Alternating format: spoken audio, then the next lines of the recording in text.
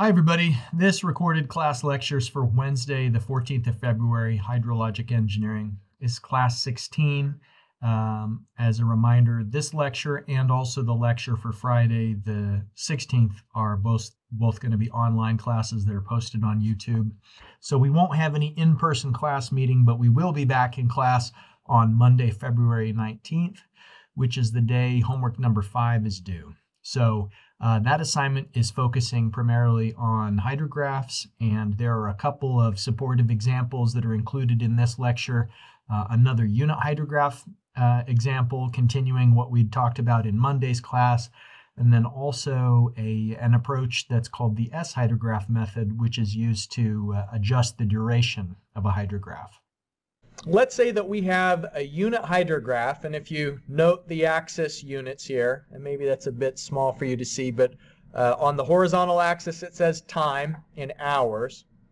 And what generated this unit hydrograph was a certain amount of rainfall excess in a specified time period.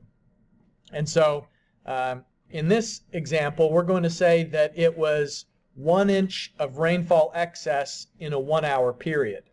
But you could also make a unit hydrograph that shows what would be the watershed response for 1 inch of rainfall that falls in a 4-hour period. And so there are different storm durations, and just to, skip ahead a little bit, the purpose of the S-Hydrograph method that I'll show in the second half of today's class is to adjust the duration of the storm. So it doesn't always have to be a 1-hour storm duration that generates a unit hydrograph. But for this first example, we're going to assume that 1 inch of rainfall excess causes this response. Now this response is only going to be valid for the watershed in question. So our particular watershed may have a certain area, a certain basin slope, sinuosity. It may have certain vegetative and soil characteristics, and so it's completely unique.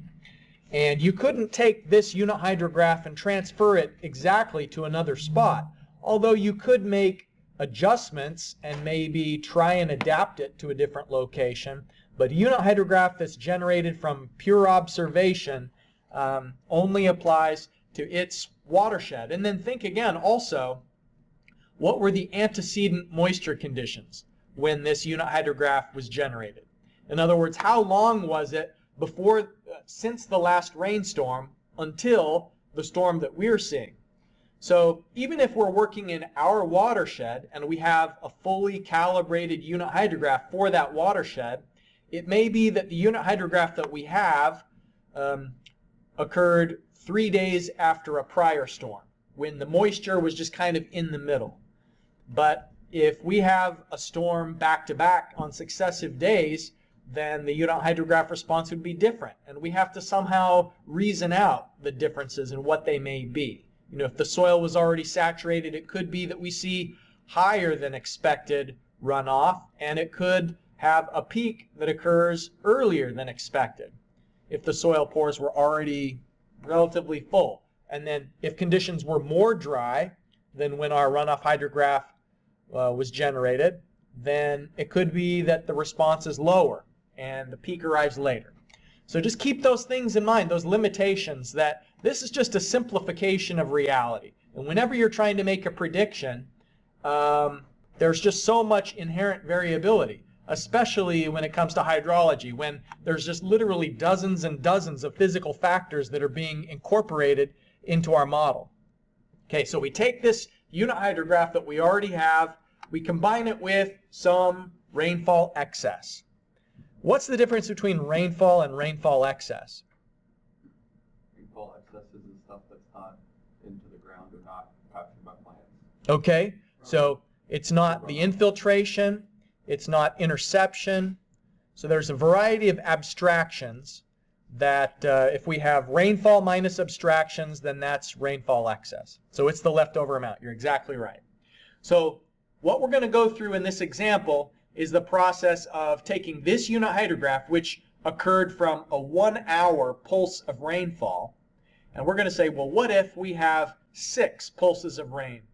The first 2 pulses They're hour long each, and you can see it's going to be 0.9 inches per hour of rainfall excess. So back-to-back successive pulses of that. And then in the third hour, more rainfall. And so you can see what the rainfall patterns are. And do you remember what was kind of the key item when I was doing that demonstration in Excel on Friday of what you do when you're adding together unit hydrographs? Stagger it. So you delay it. Each new column is an hour later.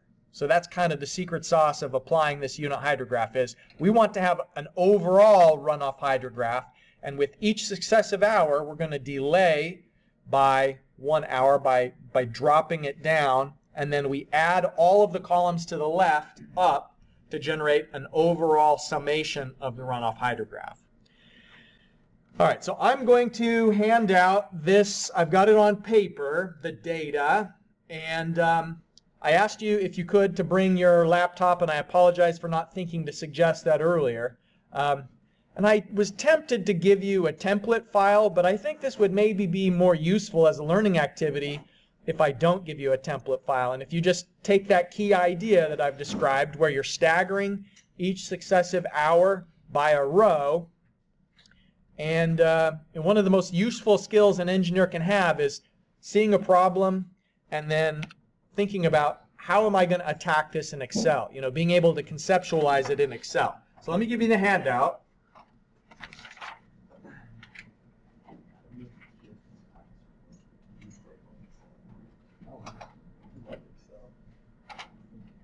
find myself using Excel all the time for problems, especially when they're even I'm not using it for because it was like you did this calculation, you do that calculation, you use that calculation, you use it for this, all these different things. Yeah. Okay, so let's see what we've got. An inch of rainfall excess gave us this runoff hydrograph. So this must be a pretty large basin because look, it takes a full 24 hours to drain after an hour of rainfall. So pretty big watershed. And then the data that we have for our storm that we want to model is that for the first 2 hours we know the rainfall and the abstractions, and the units of this are inches per hour. So it's a 1 hour period where we're having 3.2 inches per hour of rainfall, 2.3 inches per hour of abstractions, and so what you need to calculate is the rainfall excess. So it's simply going to be subtracting those two to find out how many inches of rainfall excess do you have during each 1 hour pulse. So just to reiterate, the units of this runoff, the unit hydrograph is CFS per inch of rainfall excess. All right. So I'm going to pause, give you a few minutes to think about this, start putting your data in. I've got my solution, and I'll circulate around just to offer suggestions as needed. Then, of course, we'll look at the solution together.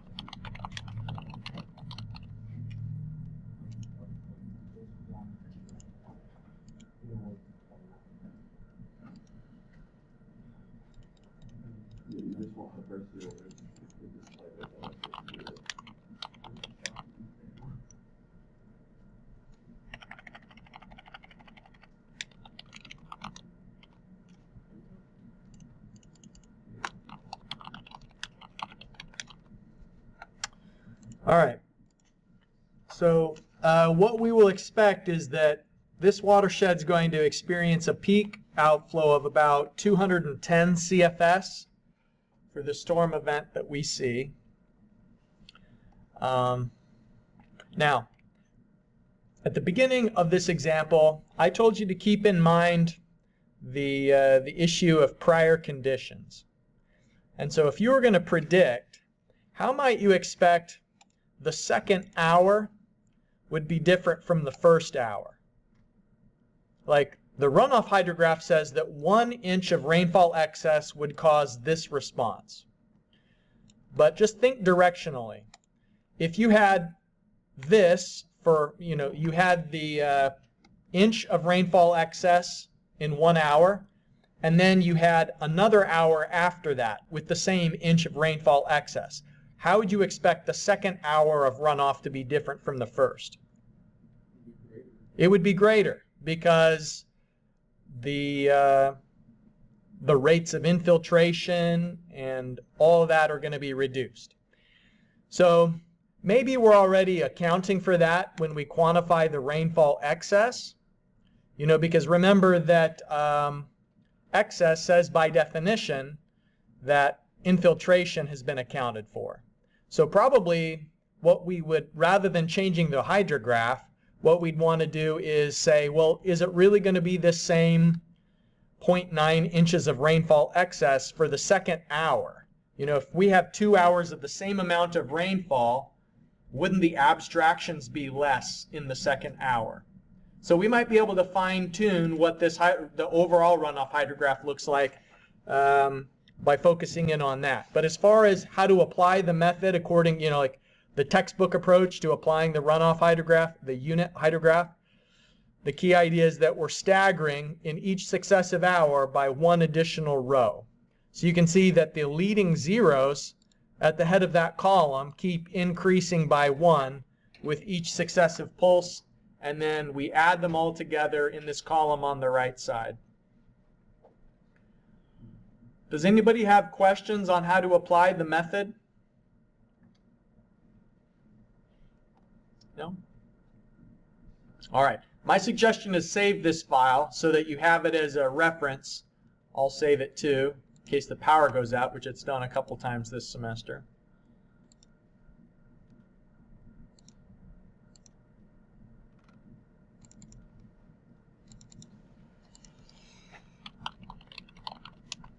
All right, and then create another tab because we're going to have an additional example in just a moment. Okay, now the example that we just worked, we had a hydrograph that was for a 1 hour rainfall duration. But what if we're interested to find out what is the watershed response for a different duration? We want to use the same unit hydrograph.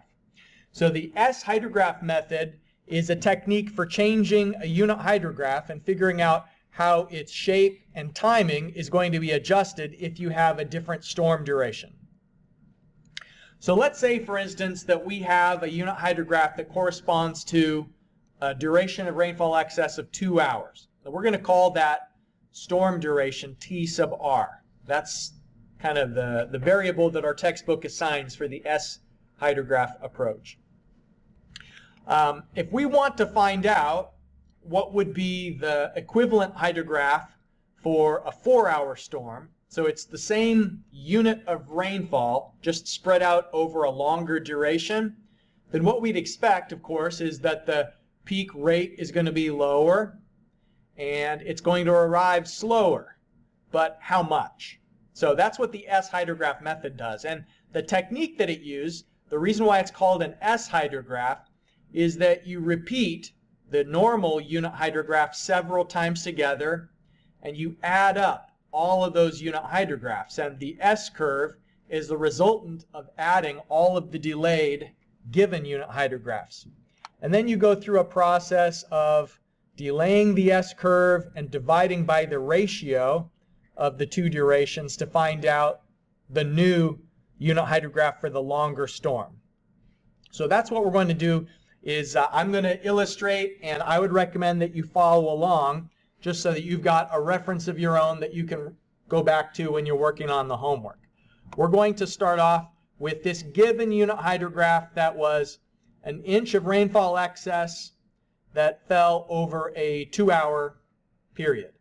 So from time 0 to time 2, we had 1 inch of rainfall excess. And then this is the hydrograph that it generated. So T sub r is 2. And what we want to know is what is going to be the equivalent hydrograph for the same inch of rainfall excess, but with a longer storm duration. So T prime r is 4. So just to summarize the procedure I'm going to go through, first of all, we'll create the S-curve by repeating this given hydrograph over and over again with no adjustments, just copying it and repeating it. And then we're going to lag the S-curve by T prime r, which you can see here is 4 hours. So lagging it means we just create a copy and we paste it 4 hours down.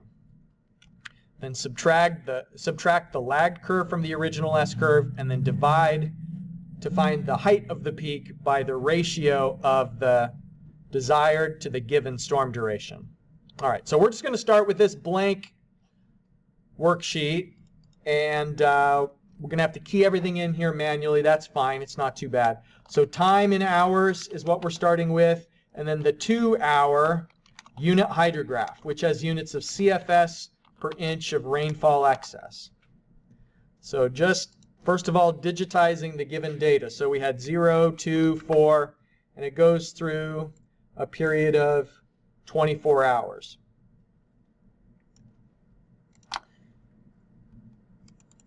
All right, and then the given runoff was 0 CFS, 69 CFS, 143, 328, 389, 352, 266, 192, 123, 84, 49, 20, and 0.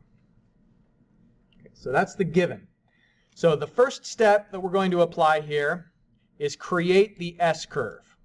And the way that we create the S-curve is that we just repeat the given unit hydrograph over and over again. So I'm going to take the given unit hydrograph and repeat it with the same technique that we did with the other unit method, where I am pasting it a row down, and then paste it a row down again, and again. So I'm just doing Control V to paste over and over again. Paste it, paste it, paste it. In this case, I think like how many times you're going to paste it, you don't necessarily know until you have created the S-curve, because we want it to achieve this stability for long enough that we can subtract out the S-curve again. So just to make sure we have enough, I'm going to do 12 columns. 1, 2, 3, 4, 12 columns. Of course, if it's getting too big, you can change the width of these columns just to make sure that we're fitting it all on the same page. If you highlight the columns and then change the width, there we go. So let me continue pasting a few more times.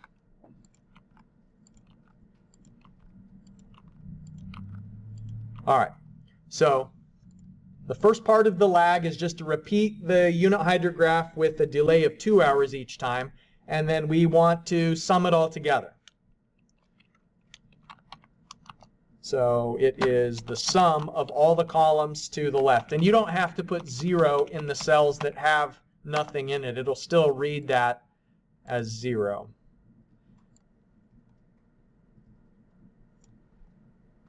All right, so we've done it enough times that it achieves kind of this upper asymptote, 2015 CFS, and that's kind of this part of the S-curve. And if I repeated it more and more times, then this would continue, but I don't necessarily need to have an infinite number of columns. I think this will be enough. Okay, so this is the S-curve. Let me just create another row there so that we can title, this is the S-curve. And then we want to have a lagged S-curve. And the instructions tell us to lag it by d prime r. So lag it by the desired duration of 4 hours. So I'm going to copy the same curve. So I'm just going to highlight it here. Got it highlighted. Copy, Control C. Now, where to paste? If I followed the same thing of just pasting it in the next row, then it's only been lagged by 2 hours. So that's not enough. I need to lag it by 4 hours. So I'm pasting it down here. I need to paste values because it was a formula. This is a tricky thing. Look at what I have in here as a formula. Sum of B3 through N3 and so on. So these are formulas. So when I highlight it, if I do Control C and then if I paste, just the default paste is to paste the formulas. But I don't want to paste the formulas. I want to paste the values. So I'm going to go paste values so that it pastes the numbers themselves and not the equation. So just to make sure we're all on the same page, we're seeing the 0 4 hours after it occurred in the S curve. So the original S curve had that 0 at time 0. We see it at time 4. And then 69 CFS was at hour 2. Here our 69 CFS is at hour 6. So we have successfully implemented this lag by T prime R. Okay, so step 3 is to subtract the lagged S curve from the original. So here's the original S curve. Here's the lagged. So our next one is the lagged 4-hour hydrograph. So subtract equals this minus that. The original minus the lagged.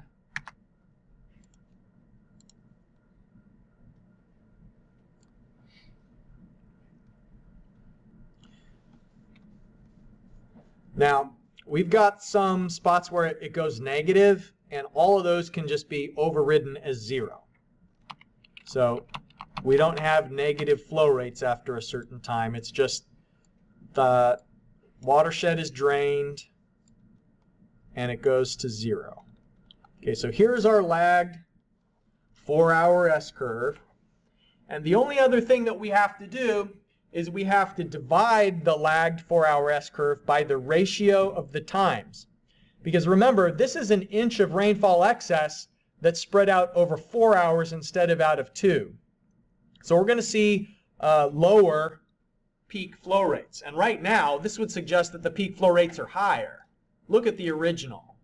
This is an inch of rainfall excess, and the peak that we saw was 389 CFS per inch of rainfall excess, and that was here at time 8. Well, so far, this is saying, well, it would be higher flow rates. And so this last step that we're applying, divide the result by T prime R divided by TR. So T prime R for us is 4 hours. TR is 2 hours. So we're going to divide by 2.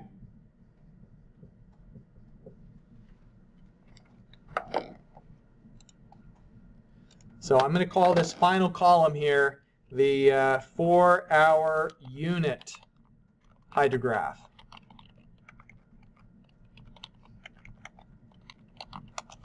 Okay, so it is each of these amounts divided by 2.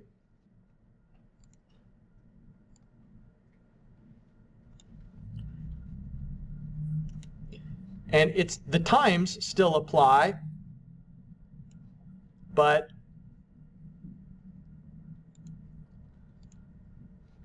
let me highlight this so that we can see the final hydrograph.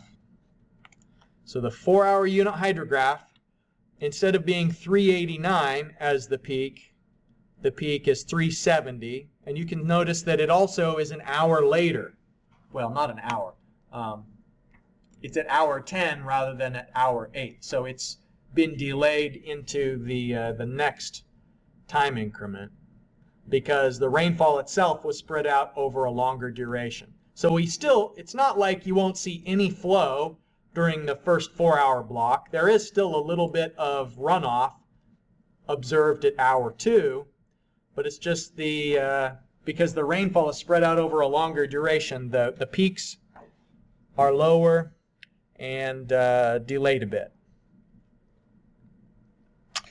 So that's the S-Hydrograph method. And combined, those tools are surprisingly valuable. These techniques are going to be kind of working in the background when we get into these really sophisticated watershed models. They're built on the fundamental principles of a unit hydrograph, lagging the unit hydrograph based on what kind of rainfall is observed, breaking up the rainfall experience into tiny little timepieces, and kind of numerically integrating what happens through the watershed.